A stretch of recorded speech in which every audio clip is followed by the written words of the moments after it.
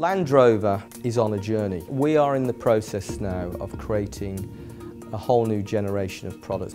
And for the first time in our history, we are being afforded the ability to look at this vision of the future in an analytic way, rather than just look at one vehicle at a time.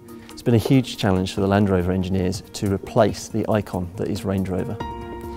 Our brief was to maintain Land Rover at its heart and improve the off-road capability of the vehicle, whilst also transforming the on-road capability and making the vehicle fully competitive with the world's best luxury saloons.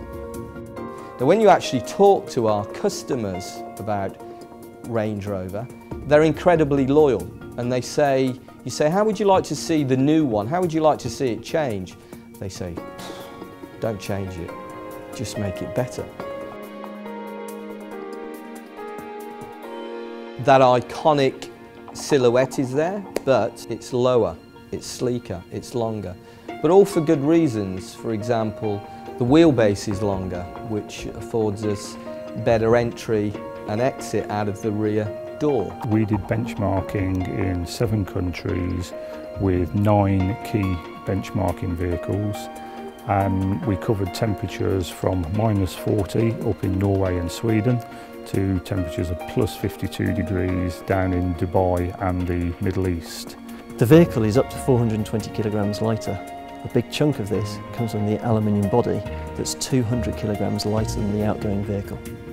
Taking that amount of weight out of the body shell also enables us to downsize the engines, and we call this the virtuous weight circle. We take weight out, we downsize the engines, we maintain the performance whilst improving the fuel economy. We wanted to make sure that we had effortless power and torque in reserve so that the drive always seemed refined. Range Rover is recognised for its off-road capability, and our challenge was to further improve that and make it more capable and more composed.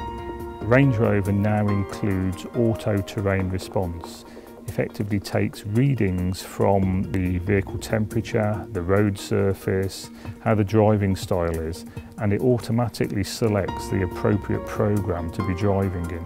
When you look at the comparison from the existing vehicle to the new one, it is more of an elegant proportion because it's a bit longer in the wheelbase.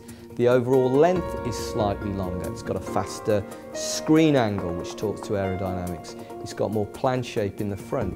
It's got more what we call boat tail at the back, so it just slips through the air better.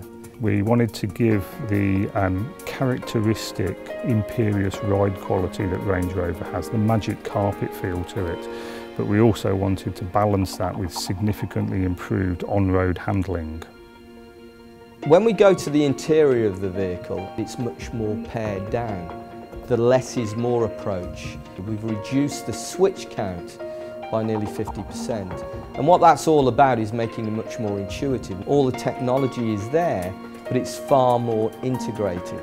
So as a consequence, you have an interior that is far more harmonious in terms of its overall impression that it creates. The all-new Range Rover is a fabulous vehicle.